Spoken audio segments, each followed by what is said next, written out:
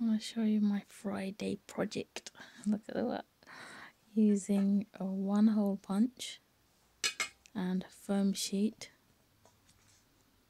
I had to use double-sided sellotape. Punch holes through there. Double-sided tape. Then stuck the little dots that came out onto card. Sort of like a Christmas tree shape or an arrow pointing that way or that way. And I just punched them out now and made these. So they could be arrows.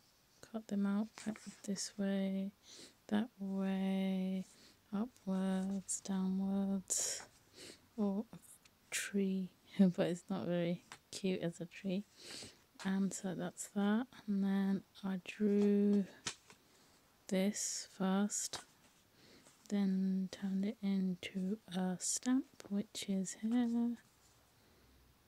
And I got another one on the back, which is the butterfly, which is here, and it just says white part, black part. Then I went around it with my Sharpie, and I got a little mushroom here, which is here. And my best part this time is I free-handed drew a small fairy type person on a piece of paper, then turn that into a stamp, which is here, and she's sitting on a mushroom also, and stamped out she looks like this. See, a little fairy person sitting on a mushroom. This is so much fun, and the shops are not selling what I'm looking for, so I'm making my own.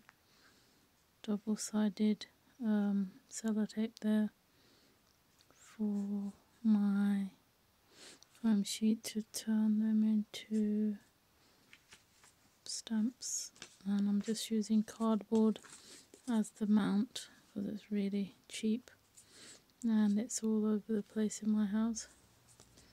And now I'm gonna watch telly, so take care, have fun, make your own, enjoy yourself, and use cheap tools and punches to make your own stamps, or draw if you got, or use your imagination and stuff like that. Anyway, take care, see you, bye. Rate this if you like it, thanks.